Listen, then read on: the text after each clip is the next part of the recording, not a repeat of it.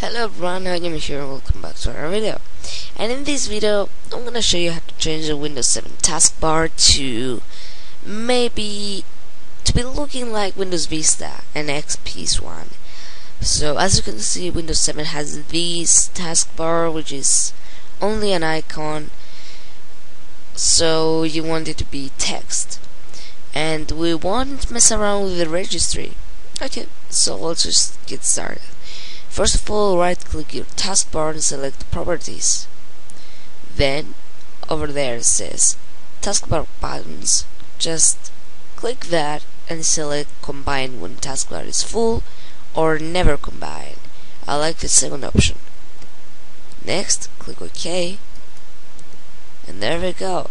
As you can see down here, you can see Firefox and its name.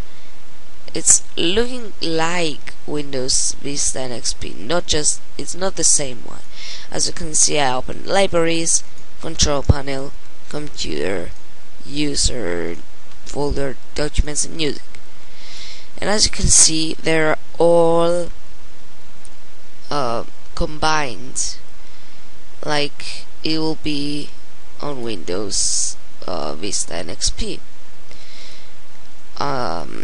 The other things like opening Libraries and Computer, and as you can see over here, it's two different windows, and the one is Libraries and the one is Computer.